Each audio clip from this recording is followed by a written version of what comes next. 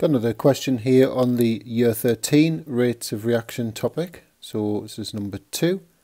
As always, the link to the questions in the description of the video, so if you want to try the question first and then play on for the answers. Okay, so the first thing we've got to do is establish the order of reaction for the 3 reactants that we've got. So iodine we're going to get from the graph, and obviously the propanone and the HCl we'll get from the table. So while the graph's there on the screen, we'll just talk about that. You can see that the initial rate is constant, it's just flatlining across there, but the concentration of iodine is changing, it's increasing as we go left to right. So obviously the change in concentration of iodine has no effect on the rate, and so it's 0 order with respect to I2. So there's that written up there.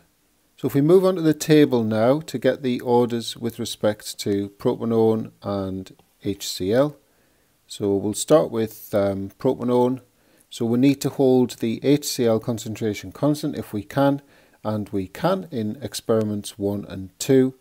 So if we have a look at how the propanone's changing, it's gone from that to that, so it's doubled. What's happened to the rate? It's doubled as well.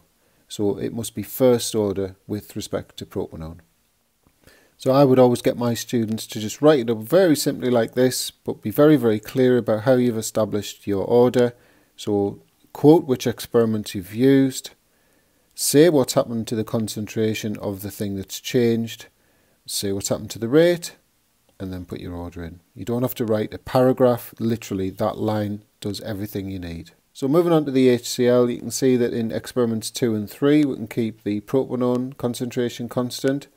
So what's happening to the concentration of HCl? It's gone from that to that, so it's gone up by a factor of 2.5.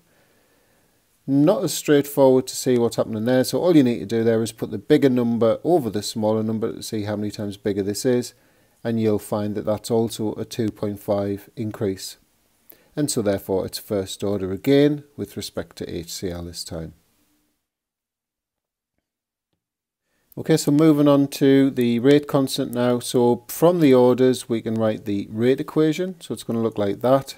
The I2 doesn't feature in the rate equation because it's 0 order with respect to iodine.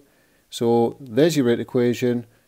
Obviously rearrange for K because we'll need to find a value for the rate constant. So we get this here. And then I'm just going to sub in the values for experiment 1 and work out K. So from those numbers you get a value of K at 7 times 10 to the minus 5. Now it doesn't matter which experiment you use because you should still get the same answer for K.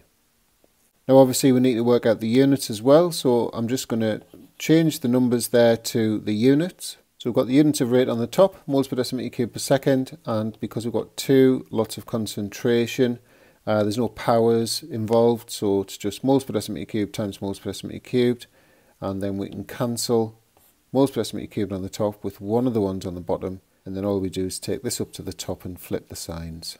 So there's the units there, dm cubed, mole to the minus 1, seconds to the minus 1. And finally we've got to come up with a possible two-step mechanism for this reaction. So we've got the overall equation here and the rate equation there. Now the rate equation is really important because it tells us the species, the particles that react in the rate determinant step, which we're told is got to be the first step.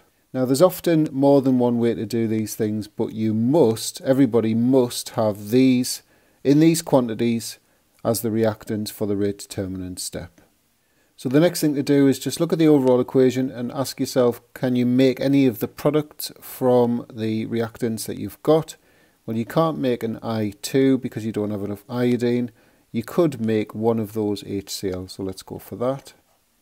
So what's left over? An H and an I, so we'll make some hydrogen iodide. Now that doesn't feature in the overall equation, so we need to get rid of it. So it's acting as what's called an intermediate, so we'll put it in as a reactant in step 2. Notice that we need another mole of ICl. We've got 2 moles of ICl in the overall equation, but there's only 1 so far. So if we bring another one of those in, so we need another HCl, and we also need to make an I2. So that works. So we just, when you add these two equations together, you'll notice that the HIs will cancel. And you're left with H2 plus 2 ICLs gives 2 HCLs and I2. Now I'm going to show you one other way to do it, kind of to make the point that sometimes you have to take a bit of a leap of faith and maybe just create a substance that you've maybe never seen before. So we're going to just add everything together and make this sort of super molecule H2ICl. Don't even know if that's a thing, but it would be allowed provided it all works. So it certainly balances, 2 H's, an I and a Cl. Obviously that's what we've got, we just added them together. It obviously doesn't feature in the overall equation, so we need to get rid of it. So we'll sort of make it act as an intermediate. What do we need? We still need another ICl. So if we react that with ICl, and then from all of those atoms, you can actually make 2 moles of HCl, and you can make the I2 that you need. And obviously, when you add these two equations together, this thing cancels, and you're left with H2 plus 2 ICl gives 2 HCl and I2. So that is actually a valid mechanism, and it would be credited.